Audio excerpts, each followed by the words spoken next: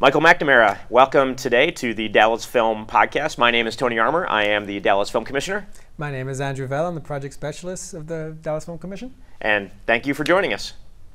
My pleasure. Great to be here. Yeah. So obviously you've got the Key West Film Festival T-shirt on, so we know that you do some great work with Key West Film Festival. But give us a little bit of your background and tell us, what other festivals you work for and kind of what you do in general in this whole world.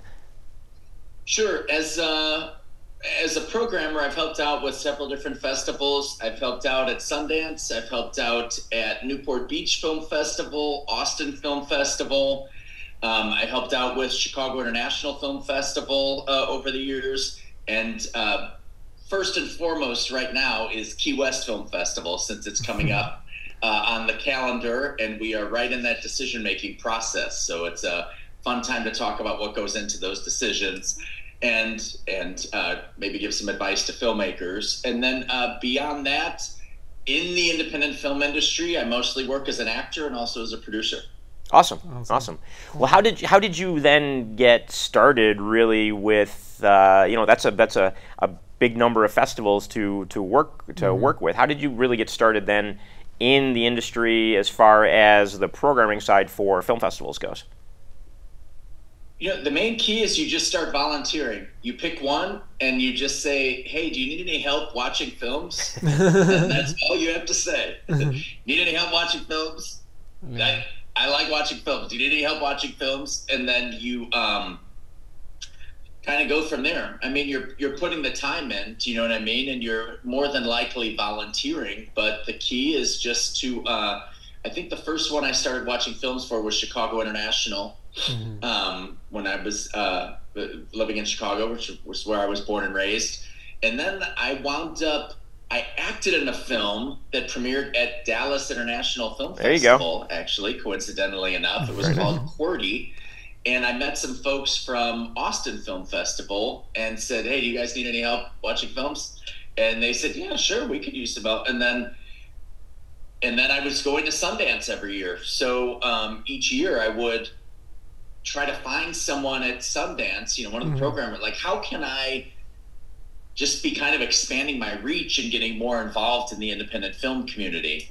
And by the time I finally talked to a programmer at at Sundance, I was helping out at Austin, I was helping out at Chicago International, so I was able to kind of have the experience and know what I was doing so that I could go to them and say, hey, do you need help watching films? And that was right around the time where everything was going digital and Sundance was just starting to get, there was so much more content that they were expanding their team. And then I just started, then the reality sets in, right? Yeah. Then 50 Blu-rays show up at your house and you're like, what am I going to do with these 50? I have to watch all of these. You're like, oh, I have to watch. What have I done? But it's super fun and it's exciting with all of the film festivals. So, no, it's good, and that's great, and my background as well of co-founding Sunscreen Film Festival in St. Pete, going into our 19th year in 2024. And so, anytime somebody wants to reach out and say, hey, I'd like to be a screener at your festival, we don't just let anybody be a screener, but the more the merrier, because you have a lot of movies to watch. It makes a big difference. And the truth is, even if it's someone that isn't in the film industry or is very casual with films or whatever their connection is to film, it's worth bringing them on your team to watch films as long as they're prompt and they communicate and they get the job done. Because if they're just, hey, I'm just a casual cinephile, or hey, I just like movies, that's okay. Then you're getting that perspective on all the films that they're screening. So really, for anyone watching this, if you're thinking like, well, but I'm not a director, I'm not a cinematographer, it's like, truly anybody can get involved with any film festival in the country. Just jump in and volunteer and ask to help watch some films. I think that's a really great point because one of the things when you are programming films for a festival is you do have to think about your audience in general. You know, who's watching the films, and you want a variety of perspectives. You want the 60-year-old lady who's watching it. You want the 20-year-old college student. You want people from diverse backgrounds and ethnicities, and you want to get a wide variety, you know, that are looking at the films so that you can get a broad perspective of, you know, what the programming is. Yeah, and to your point, the more the merrier. The more the merrier. Yeah. And the more, and really the more watches you can get on films, the better it is for the filmmakers, just to have it seen by as many people as possible, and to get us, like you said, as many different perspectives on films as possible. So I do think that's the beauty of film festivals, because they're meant to bring people together, not just filmmakers, but also just the people living in that particular city, whether it's St. Petersburg Clearwater, like with Sunscreen, or with the amazing Dallas International Film Festival, or, you know, Sundance is kind of bringing people in from all over the world. They each have their role, and it's about bringing people together. And you can also do that on the organizational side, that you could just bring people with all sorts of different film backgrounds and cinephile backgrounds to come work together. Now, you do primarily the shorts programming at Key West. And when you did Sundance, did you do features or shorts at Sundance?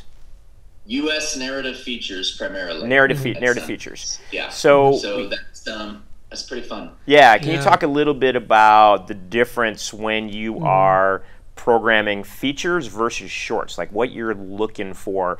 Is there a difference? You know, how do you watch them differently? Obviously, one is much longer than the other, but just your sort of philosophy and what you're looking for in each of those, you know, compared to each other.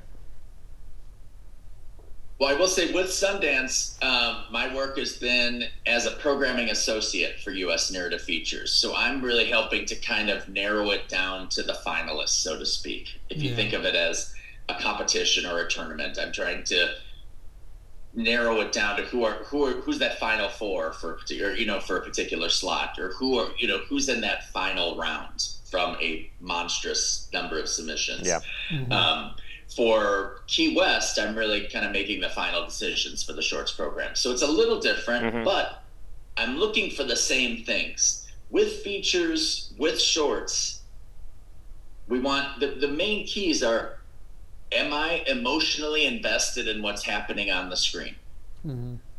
And is there originality? And is it well done? Is the cast and crew skilled at what they're doing? And that's actually third on the list for me. First and foremost is, am I emotionally invested in what's happening on the screen? Whatever it is.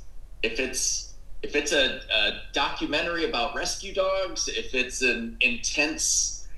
if it's a super intense narrative drama that's taking place in Africa or anywhere, like, am I invested in what's happening? Do I care about the characters on the screen? Whether that's a documentary or narrative scripted, do I care about what's happening? Because if you're not emotionally invested in what's happening on the screen, you disengage, and ultimately the film sputters and it's forgettable. You hate to say that, but that's what, if you're not in. And so how do I become emotionally invested in the screen? Well, it can be a lot of different things, right? You can have an amazing script, but a lot of times you can have an amazing script and the actors and the filmmakers aren't able to bring it to the screen.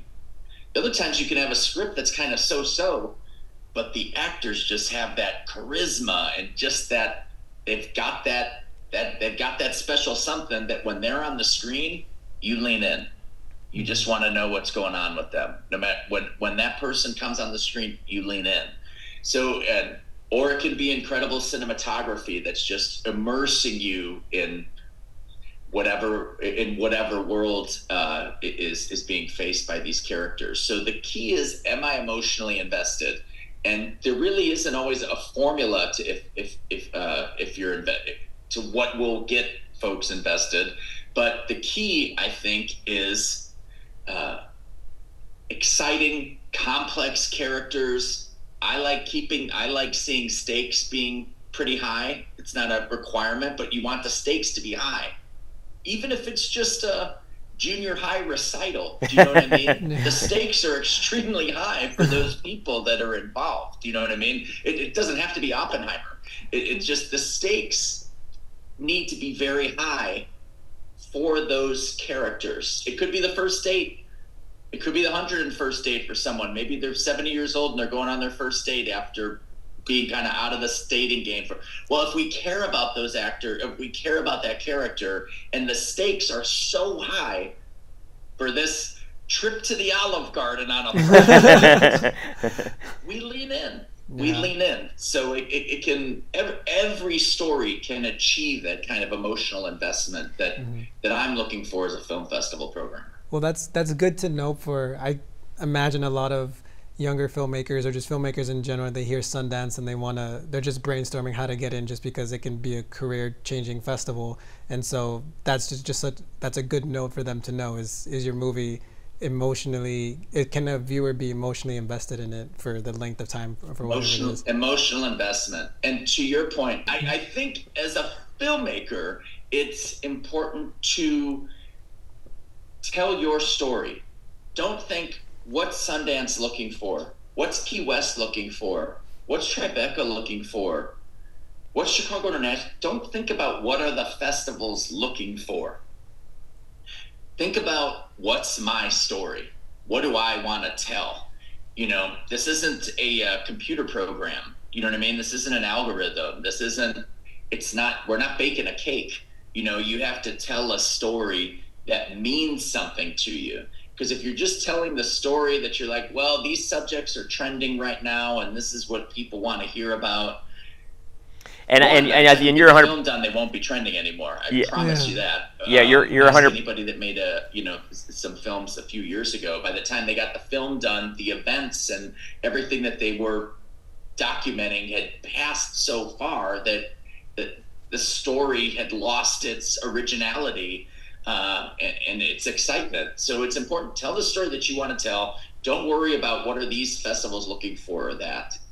Yeah, and I think that's a really important point, because so many times, you know, you've seen thousands of films, I've seen thousands of films, and sometimes it feels like on a year-to-year basis, there's some global theme that indie filmmakers have latched onto, that this is what they want to say for this year, and you get 10, 20 films that are all about the exact same thing, and they think each individual one thinks they're the only one telling that story, not realizing that there's 30 other people just for that festival that have all submitted. And you kind of have to look at that and be like, all right, this is the 10th film I've seen on, I don't know, pick the random topic kind of thing, and it's and it's like topic that was trending at this or that.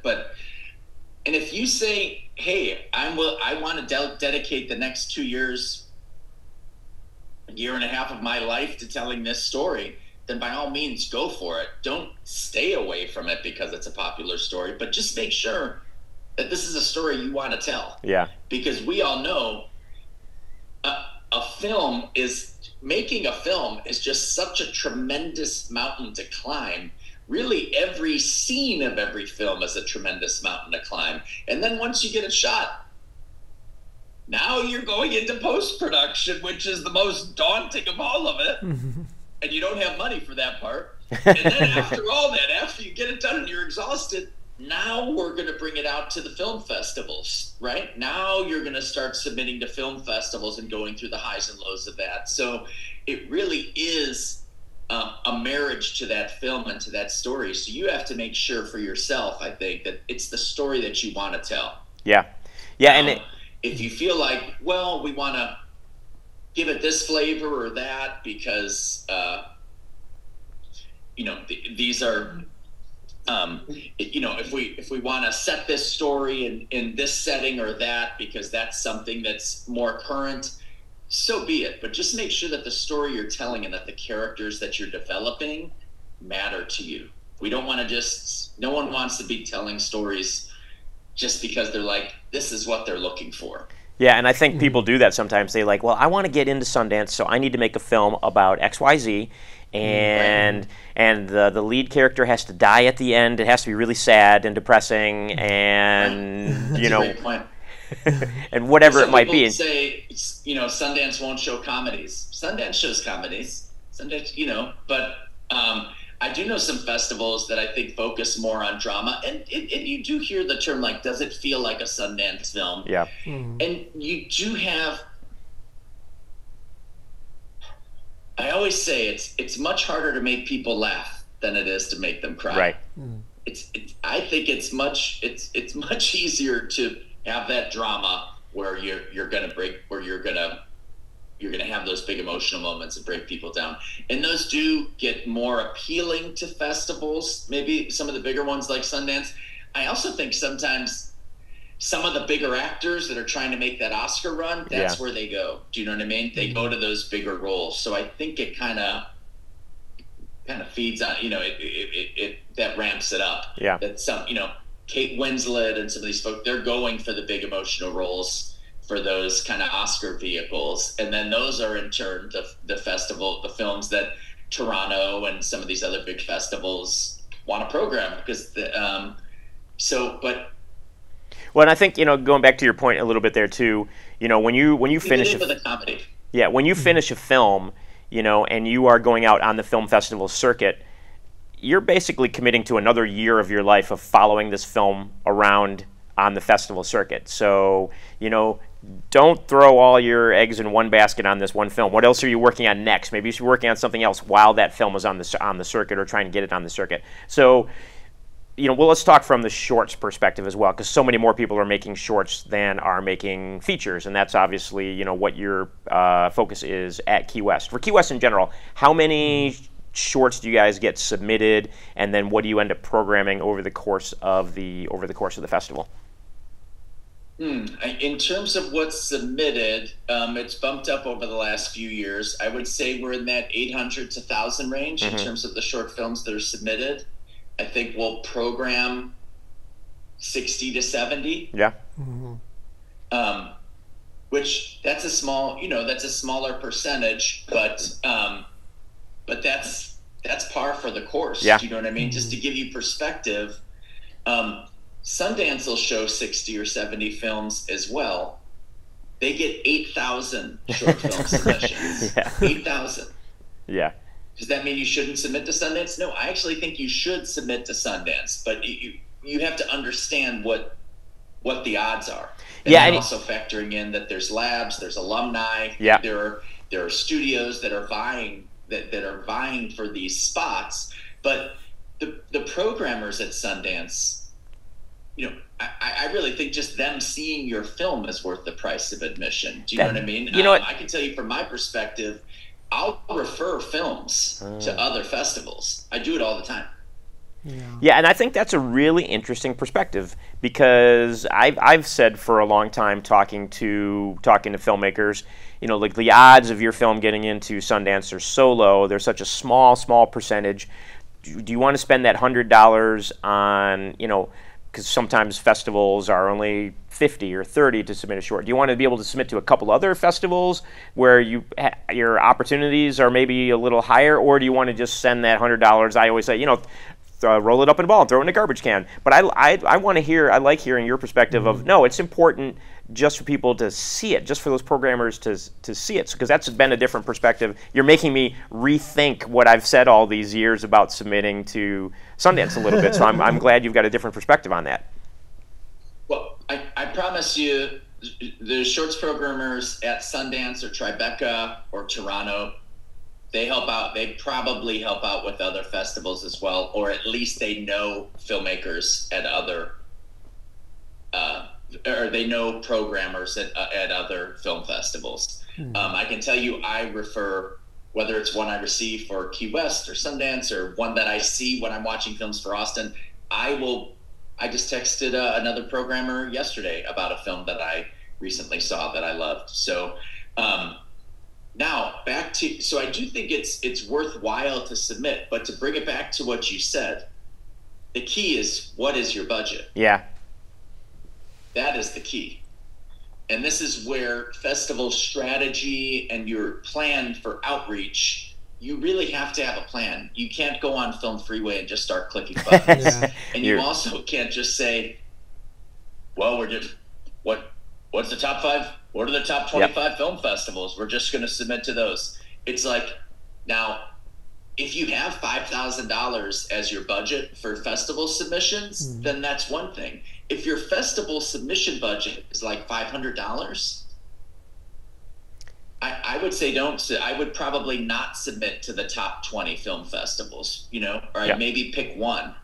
Yeah. Maybe, is there one where you or a member of your team are an alum? You know, but just a cold submission. If you only have $500 that you're working with, you don't want to burn all 500 of that on festivals that are extremely competitive. I agree with you. I'm glad you said that, because there really is a festival strategy that you figure out as a short filmmaker, even a feature filmmaker, when you only have X amount of dollars to spend, and it really is, you know, taking a look at, you know, we talk about Film Freeway because that's the main platform really that people use as far as American film festivals go. There are other submission platforms that are sometimes more European based, but Film Freeway is, you know, the main one, and it's like, don't be afraid to look at those festivals that are, you know, that you've never heard of before. But, you know, you just really have to do your research and dig through, and, you know, how can I submit to 20 film festivals with this $500 as opposed to just submitting to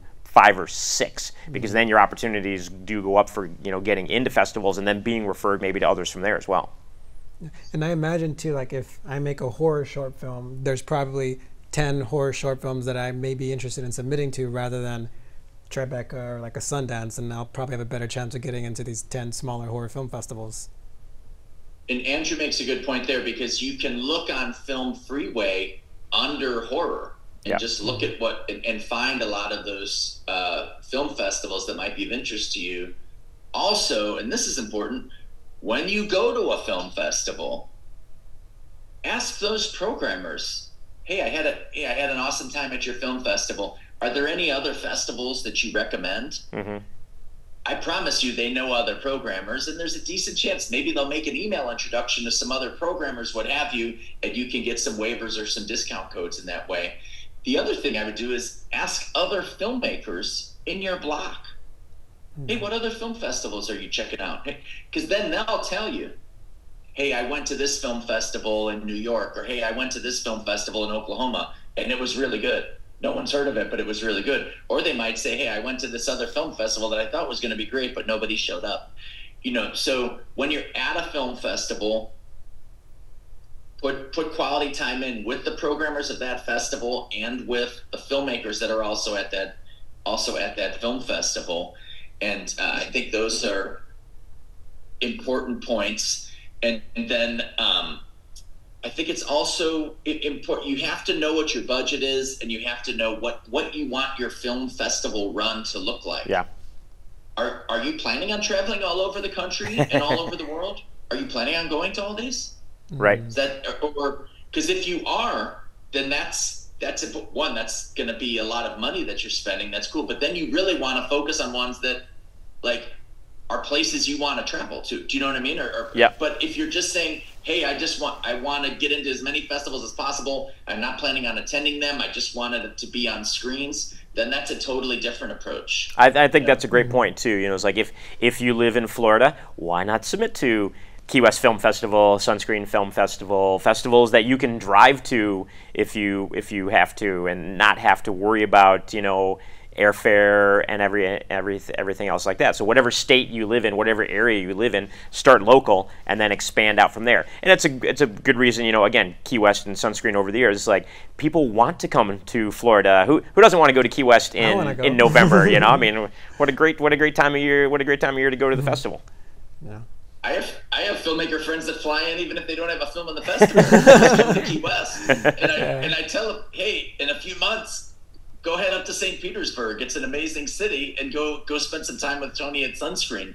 I mean, these are destination film festivals, you know. And I will tell you, over the last month, I actually just got back yesterday from a 4-week tour of the U.S. with a couple of films that I helped produce. I was in Nashville, then I was at Newport Beach, then we were in Indianapolis. Then I went up to my hometown of Chicago, and this was bouncing to Chicago International, Newport Beach Film Festival, Nashville, Heartland, and finally made it back and completed that tour, like, I'm not even looking at my credit card bill. I'm just not ready to look at it yet. Yeah, look at the credit. It's and also, you know, in my income bracket, I'm taking the flights. You know, I'm taking those overnight Spirit flights. Right. Yeah. Right? I'm taking the overnight Spirit flights. You know, like you become a jet was not available, so the time spent and the money spent. And these are films that I'm just a producer on. I'm not even the lead actor in these films. You've got to really think about, like, am I planning on, you know, touring all over the country with this film? Now, I will say the director of one of those films that I helped produce, he's doing even more traveling, but he wrote and directed it. The film's really good. It's been worth it for him. But at the same time, he's starting to it wears out. 6 months of traveling all over the country, and in his case, you got a kid and a wife at home. Oh, yeah. It's like, these are things you have to factor in before you just start submitting to film festivals. Yeah. What do you want your festival run to look like, and what do you want to get out of it? Yeah, and you can't do it forever, and festivals oftentimes have like a 2-year cutoff. If the film is 2 years old, more than 2 years old, then you can't even submit, because if you want it to be new or fresher. What is Key West's cutoff for age of a film? For Key West, I'd say it's 2 years. Most are around 2 years. But it's 2023, right? Yeah. I'll be honest, if a film comes in and it was done in 2021, you're up against it. Yeah. You're in a tough spot. Do you know what I mean? We'll consider the film, and if it's amazing, it might, do you know what I mean? It might be programmed. You've probably already been to 2030 film festivals, but if there's a film that was made 2 years ago and a film that was completed 2 months ago, and all things being equal, I think film festivals more times than not are going to lean into that newer film, because they. Yeah, no, and that's what I was going to say. Is if you look at it, they don't need the world premiere or the premiere for their region, but. Yeah, if you look at a film, sometimes first or second film fest to show a film as opposed to the 21st, that stuff does matter. It does. I agree with you. I was going to say, when you're in Film Freeway in that back end and you're looking at it and you see 20, 30 film festivals that this film has been into, and then you've got another film that's been in one or hasn't been in any yet, you're like, oh, well, we want to give these guys a chance. You guys have had a good run. You've played your film festivals. You don't need us to, give you some more love. Here's this brand new film that really deserves an opportunity. It's just as good as yours, and so that does weigh into the programming decisions at times. I think so too. I will say this advice to filmmakers, of which I am one of them. 2 things. One, if you're planning on attending the festival, if you are selected, I think it's okay to mention that. Send an email to the programmer and let them know.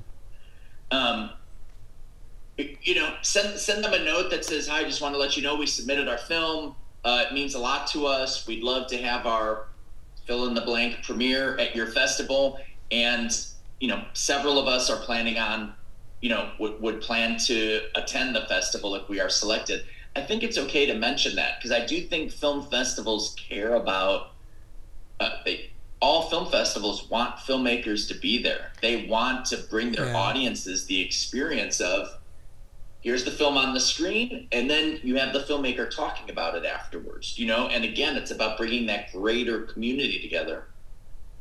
Yeah, I'm 100% agreeing with you. It makes a big difference whether it's in the cover letter or they're sending a separate email saying, my great aunt lives in Key West and I'm definitely coming, I'm going to sleep on her couch if we get into the festival, whatever it might be, or I've never been and I really want to come to that area. So I'm definitely coming, and I'm definitely coming to the festival. Yeah, you definitely, that's festivals love to hear that, because we want, that person that made the film to actually be there and enjoy the experience. 100%. And the other thing I mentioned to filmmakers is, let's say you only have $500 as your festival budget. And I've worked with some filmmakers that only had $500 for their budget. And then I've worked for others that are like, they're like, hey, just whatever. We just want to submit to whatever festivals you think we should submit to. If you have a smaller festival submission budget, you might be thinking, well, how do I know? When I'm going through Film Freeway and they're bringing up 10,000 film festivals, how do I pare them down? How do I figure out if I should apply to, if I should submit to this one or not? It goes back to what I said before about when you're at a film festival, ask other filmmakers, ask other programmers. Also, if you have friends that have films that are similar to yours, or maybe they had a festival run that you're like, man, I wish I kind of had a festival run like that. See what film festivals they're getting into. Mm-hmm. If you made a short comedy and your friend has a short comedy, what film festivals are they getting into? And add those to your list. But in terms of like research, like, is this film legit, or is this festival legit or not? The things I would look at on Film Freeway are how many years have they been around? Yeah. Which is, you can't fudge that. Right. And Film Freeway does a really good job of making that clear, and you can't fudge that. Yep. And that's very important. Even if the film festival is if they've been around for 15 years, they know they've what, done they something. know what they're doing. Yeah, they've somehow managed to be around that long. They're doing something halfway decent. I talked to the director of the film that I helped produce that we just premiered at a genre festival, and he was like, I don't know about this festival. And I go, they've been around for 20 years. I go, they might have been holding it together with duct tape for 20 years, but they've been around for 20 years. He goes, well, how do they do that after 20 years? I go, well, they've used a lot of duct tape. Yeah, no, it's true. Yeah, it's true. Festivals do not make money. I think that's maybe something that, filmmakers should know, is that 99.9% of film festivals do not make any money. They're happy if you break even, because usually they're a nonprofit organization run by all volunteers who just love doing this and love helping out their community in some way and being involved in the industry. And so if the festival can break even when you're done, you're like, whew, okay, we made it through another one. Can we do another one next year? Can we do another one? 100%. It is, and I think people think that this just, there's just film money raining down on these film festivals. It is just not the case. It is not the case. And I can tell you that I won't speak for the financials of Sundance, but I think, they've, even the bigger festivals have felt that pressure as well. And these are festivals that frankly have, many sponsors that are knocking on their door, but they also have a tremendous number of programs that they're executing. So in terms of scale. The other thing, just to jump back to researching festivals, the other thing I would look at, if you're like, man, they've been around 7 years. They're right in that kind of, I'm not sure. Go to their social media. Yeah. Click through on Film Freeway to their social media. Do they have 200 followers? Do they have 4,000 followers? Is their social media active? Are people responding to it? For me, that's another thing that if I see, okay, they have their social media is active. They've got a lot of people that are engaging. Yeah, that might be something that'll help me. If I'm like, I have $50 to put into a festival, I can submit to one of these 5 festivals. I would say, is their social media active? One, it means that if you get in, they're gonna support your film. Really look at how long they've been around, and it's always okay to ask. There are plenty of Facebook groups where you can go, those filmmaker Facebook groups where you can say, hey, has anybody been to XYZ Film Festival? And people will let you know. Yeah, and I think it's not to necessarily discourage somebody from submitting to, say, a first-year film festival. Just know what you're getting into going to a first-year film festival. If they're doing it for the first time, they're still figuring it out. But sometimes maybe your odds are a lot better getting into a festival because they're only getting 100 films submitted to them instead of 800 films submitted. So if they're going to program 50 films out of 100 that they get, well, you got a 50-50 shot of getting into that particular festival if you just want to get it out there and start your festival run. Especially maybe if you're a new filmmaker, if you're a beginning filmmaker and you're really just getting started, then don't be afraid of those 1, 2, 3 year festivals, because really it's 3 years I think is kind of that cutoff. Like if you can make it past year 3, you're doing all right. Of those 10,000, 12,000, whatever it is, festivals on Film Freeway, I think it's only something like 10% of film festivals make it past year 3. And if you make it past year 10, it's like less than 1% of festivals are even making it past year 10. Oh, interesting. And I would also, I think it's a great point about those first or second year festivals. It's a great point that your chances are much higher there, which I think all of this comes back to. Be honest with yourself about your film. Yeah. Mm-hmm. Where's your film at? Is it one? If there's a room full of 100 films, is yours in the top 3? Yeah. And we don't have to say, well, I believe in my film, so of course it's the best. It's not about that. It's not about that. You just have, like, I'm an actor, okay? I'm an actor. If I'm in a room of 100 actors, I'm not in the top 3. I'm not. You know what I mean? There's John Hamm, right? There's McGregor, right? Like, and here's like 10 other guys that went to Juilliard and 10 other guys that are, at the Globe in London next week. You know what I mean? But do I think I'm a very good actor and that I can hold my own? Absolutely. But if at some point you have to be honest, like, where is your film at? One, is this the best film you've ever made? Like, do you just want to get it out to festivals just to kind of for people to enjoy it and then move out to the next one? Or is this like, this is a heartfelt story and I don't, from heck or high water, I'm going to travel with this thing for the next 2 years no matter what? Those are two different things, but you have to be honest with yourself about the film. Because if you're like, it's pretty good, I know I can do better, but I'm proud of the film I've made. Yeah. Then I would really look at those newer film festivals. Mm-hmm. And I wouldn't feel bad. Email those newer film festivals on Film Freeway and ask them for a discount. You'll probably, you save $10, $20. You do that a couple times, and now you have the money to submit to another festival. And just keep the train moving, keep things moving. Mm-hmm. Build your filmmaker community. Go to these festivals, meet other filmmakers, get inspired, and keep the train moving. Yeah, and I think, watch other short films. Watch other short films at festivals, and when you're watching them, honestly, evaluate your own project and be like, oh yeah, my project is nowhere near as good as the last 10 films that I watched. Okay, maybe I need to step up my game a little bit. Or, yeah, my film is definitely better. And I know every filmmaker is very biased towards their own project, and they always going to think it's great. But you just be honest, like you said, just be honest with. And that's okay. Yeah. It's okay to think. It's okay to. There's a difference between believing in your film, and just having an unrealistic bias about your film. Do you know what I mean? Yep. You can believe in your voice, you can believe in the story you're telling, and then you might also say, "And we made this short film for $1,500. We made this short film for $700. Right, and we're going up against films that had a budget of $70,000. Do you know what I mean? You can still say, man, we did a heck of a job.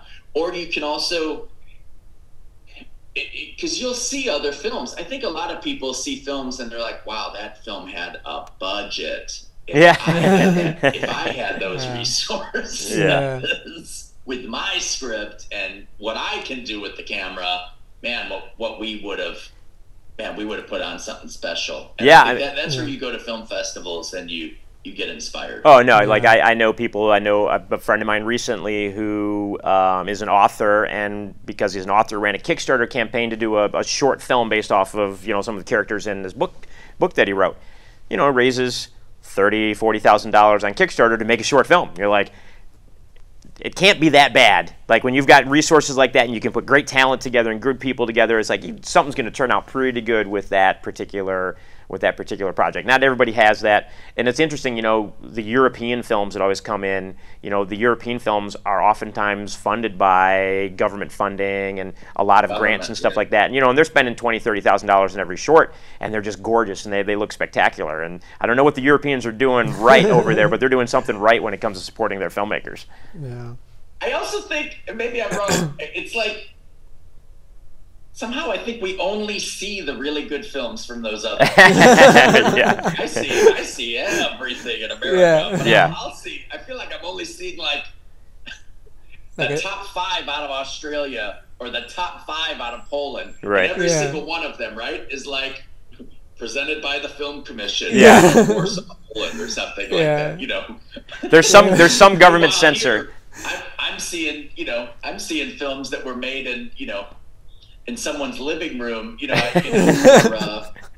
for the cost of some burritos and stuff. You know what I mean? The wide range, and then you're also seeing some that had that robust funding. So I think, Tony, you and I, maybe because we're in America, we just see the full spectrum of American films. Yeah. And then when it comes to those international films, we're just seeing like. Yeah, maybe that's it. Yeah. Maybe that's it. Maybe there's some government censor who's just sitting there and is like, this film is not getting out of the country. No way, you're not getting anywhere. You know. Well, what are some? Figure that there are people in Croatia making bad films. That are making these so-so films, you know, just 3 friends in a house for the weekend. And, you know, they start drinking and things go wrong, and they get in some, you know, I'm sure those films are getting made for you know, and your mom's running craft services. That's right. Yeah. Your mom's cooking casserole in the kitchen to feed your crew of 5. I mean, I'm sure those are getting made. Sometimes that's the best craft services, though. Yeah. They're not making it.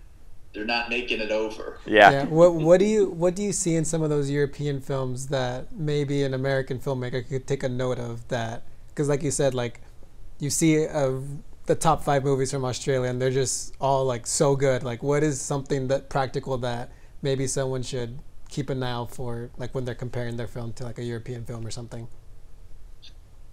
Well, I'll throw out, there's a specific film that I loved that I saw that was made in Ireland called Sunlight. It was directed by Claire Dix. I think it premiered at Glasgow or some other very notable international festival, and it'll hopefully be coming out soon. This is one that I saw it. It was submitted to a festival I had worked with, and I did kind of pound the table for it, but it wound up making its premiere. It didn't make it in, but this was one where looked beautiful. Americans have not heard of any of these actors, but I would imagine in Ireland they've heard of a couple of these actors, and the script is the thing. Yeah. I think that's the most important takeaway with all of these. The script is always the thing. I just saw a film that looked gorgeous out of Canada, which is, you know, not overseas, but that's a whole other world. This film out of Canada, and it had all the funding in the world, and it had the best cinematographers, and they're running through the fields, and the fields look great. And I only got through that film because I had to. I only got through it because I had to. It was a very dull and plotting script. The 2 central actors had no chemistry. We didn't care about their relationship. We weren't emotionally invested. So the script, at the end, the script is the thing. You can have, to what you're talking about there, Andrew, you can have all the money in the world. And if that script isn't original and vibrant, it's probably not going to work out. So if you have that script, I'd rather have that amazing script than $1 million or $2 million budget. Yeah. Well, you know, one thing that is always talked about when we talk about short films, so we might as well bring it up and talk about it, is the length of a short film. Yeah. What do you think? I know I have my opinions. What do you think about short films? How long should they be or shouldn't they be? What's the restriction? What's the limit for submitting for Key West, for example, for short film length? Well, the limit for anything under an hour is considered a short. Anything over an hour is considered a feature. Okay. Just because got to put them somewhere. Sure. Do you know what I mean? Exactly. If you have a 47-minute film, you shouldn't not be able to submit it. Right. Do you know what I mean? So it would be considered a short. I'm excited to hear what Tony has to say about the length of a short, but I'll give you my opinion. I have always stood by my belief that the perfect length for a short film is 7.5 minutes. It's long enough where you can develop characters, you can develop a story, you can have an arc, but it's short enough where a programmer can punch it into any program. And more importantly, they can add it to a program. Let's say Tony has his Florida Shorts program for Sundance Film Festival locked, and this great 7.5-minute film comes in at the wire. He won't necessarily have to kick out another film at 7.5. You could add 7.5-minute films to your program if that's the case, if it's good enough. So why 7.5 minutes? Well, if it's 3 or 4 minutes, you probably don't have enough time to develop story for it to be meaningful. You can maybe do a comedy short that's kind of like one joke, or an animated short that is like just that's the beauty of animated shorts. Yeah, right? they're always so super short. They're rarely over 7 minutes, Yep. right? Because it would take you like 5 years. But in terms of going over into that 20 to 25 minute range, that can be, it can be challenging, but I will say, because now this 25-minute film comes in that's really amazing. Well, you're the headliner. You have to be the headliner. I have 90 minutes of program to work with, and you're taking 25 of them. Like, you are the headliner. So now you the way you have to place a 25-minute film into a lineup is what part of the challenge is, right? The other thing is, well, now do I show this 25-minute film, or do I show 3 7.5-minute films? Yeah. Right? So, and then I've even got time for a little music video. So that's where the most important thing is, one, tell your story. If your story is a 25-minute story, then so be it. Tell that story.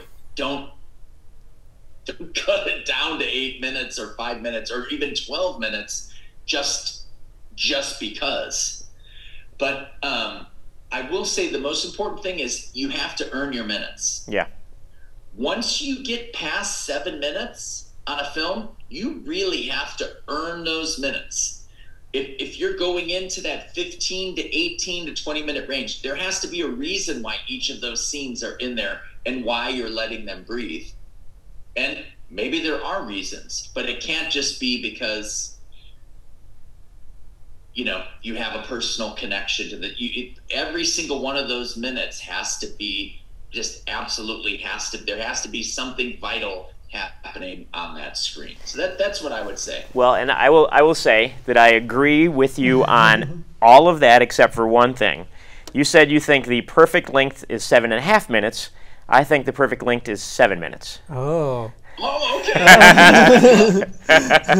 So no, we're dead on. And here's actually a really interesting thing. So I wasn't alive back then, but back in the day when people would go to the movies, they always played a short before the films, and it was always like the Warner Brothers, Bugs Bunny animated shorts, or all the different shorts that they used to play. Every single one of those shorts back in the day were always 7 minutes long, and for some reason they figured out that 7 minutes was the perfect length of a short to show before they showed the newsreel and the feature and everything else that they did, and it was always 7 minutes. So if you ever go look at any of those old original Warner Brothers cartoons and all that other stuff, they were always 7 minutes long. I don't know why 7, but it's great. Someone listening is going to do some research, so let us know if we're right about Yeah, let us know. Someone send us an email or comment on social media. Why 7 minutes? Why is that the perfect length? But no, I totally agree with you on all of that, especially the 25-minute film. It better be really, really good to take away from 3 7s or 3 10s or whatever else you might put into a program. And I'll put out there, at Key West last year, I programmed a 37-minute documentary short. Yeah. So, and I know some other notable programmers around the country at Oscar qualifying festivals that are all for these like longer form doc shorts or narrative shorts. And I went to South by Southwest one year and they showed 3 30-minute shorts. They called it Medium Cool, and it was 3 medium size, 30, 30, 30. Yeah. Now, one of them was made by Spike Jonze. One of them starred James Franco, but I'm sure that didn't matter. Right. Yeah. But I've programmed 37-minute films at Key West, but to do that that film has to and it was a world premiere. Yeah. And it was very relevant to Florida. So those are the, when you tell your story, Yeah. but realize if you say, okay, we're going to make this film 18, 19, 20 minutes long, that's okay. Just realize, keep that in mind as you start submitting to film festivals, that you're going to have a little bit tougher, you're going to have a tougher road. Yeah, exactly. Good. Well, before we wrap up, to give us the rundown on Key West Film Festival, when do you announce the films? When is the festival? Kind of what can people look forward to? The festival is November 15th through the 19th. It's our 12th annual. We were just named pretty recently one of the top 25 coolest film festivals in the world by Movie Maker magazine. So that was pretty amazing. We have announced our features. The feature films have been announced. The short film program will be announced November 1st. Awesome. So Perfect. we're going to announce it pretty close. And I am, I have my hands full right now. I have a lot of very difficult decisions to make between some films that are 7 minutes long and some films that are much longer than 7 minutes long. So, awesome. But Key West, we have parties, we have panels, you have Key West, we have amazing films, world premieres, Florida premieres. So it's really one to come spend a long weekend down in Key West. And it's the weekend right before Thanksgiving weekend. So it's a perfect fit. Come on, relax in the Keys before you dive into all that family holiday. Well, so I will see you in Key West again, Mike. I'll be down there. The Dallas Film Commission is a sponsor of the Key West Film Festival. I always make great relationships. I've met some really great filmmakers down there that have building those relationships for bringing projects to Dallas now. And I'm sure doing some Q&As and probably doing either moderating a panel or something as well. I know we're still figuring all that kind of stuff out. So, Mike, thank you very much for joining us on the Dallas Film Podcast. I will see you soon in Key West.